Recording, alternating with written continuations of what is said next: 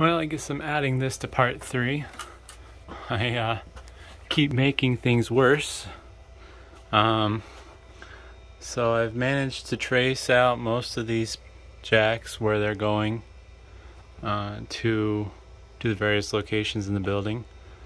I've labeled the other ends if they weren't already labeled, plus luckily I have a blueprint of the building that I'm labeling the port location on a picture file on my computer and along with the spreadsheet.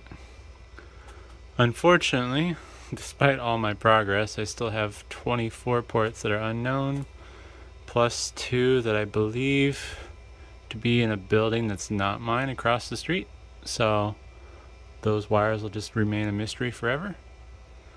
One of the things that I probably should have done that would have made more sense is when I was doing this, I have 48 port PoE switches. There's no reason why I couldn't grab one. I was just being lazy.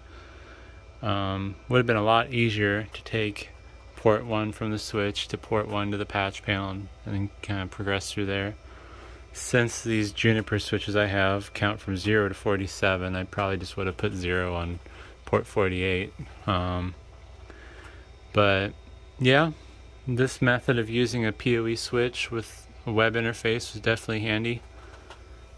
But still lots of work to do, and yeah, once those Keystone jacks come in, I can clean this up a little bit and have a little bit of a mess.